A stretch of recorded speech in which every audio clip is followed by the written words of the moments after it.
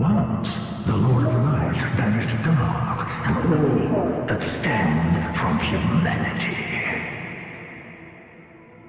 And men assumed a fleeting form. These are the roots of our world. What Aldia is saying is that when Gwyn linked the fire and banished dark, man became much less. He says that man assumed a fleeting form. Fleeting means temporary, so I take this to mean that Gwyn reduced mankind's existence in some way. But what exactly? Did he make them mortal? Did he place the undead curse upon them, causing them to return to their hollow state? And as far as I know, there's nothing in the game that explicitly explains what Gwyn's linking of the flame did to man. My current theory is that Gwyn actually linked the fire to humanity, which would explain a lot.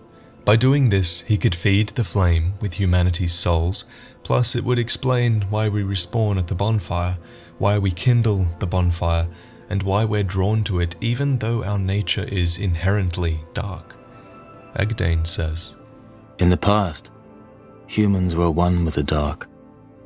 And we are one with it no longer."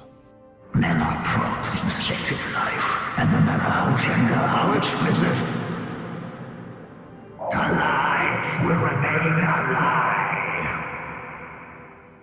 Men became something to be used.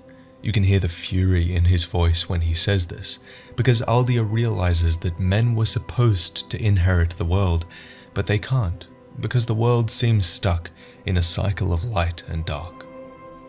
Men had everything taken from them, but this defines them. They are fateless, but they still want for more, and so they loved, they lost, and they achieved, all within the bounds of their desire. Peace grants men the illusion of life. While the flame is at its height, and the world is peaceful, mankind seems able to die. We know this because the curse of undeath is always listed